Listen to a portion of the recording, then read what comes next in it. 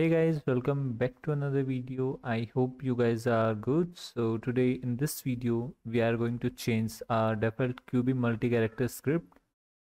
So as you can see, this one is our QB core default multi-character script. So we are going to install a new redesign script for the multi-character. So if you like this script, please make sure to subscribe to our channel and share it with your friends. So without wasting any time, let's get started. I will provide you the link in the description box, so you have to just go there and simply download it from here. After downloading, we have to just extract this file into our resources right here, and then we have to just simply open it, and we have our main file, so we have to just drag it out and we can delete this. Now we have to delete our default one, that is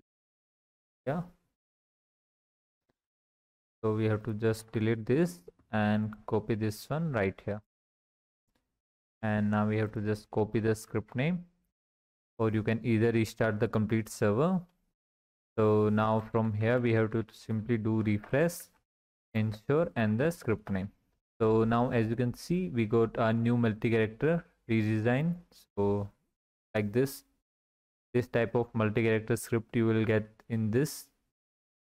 So it's completely nice. As you can see, it's better than the default one, so definitely you can use it.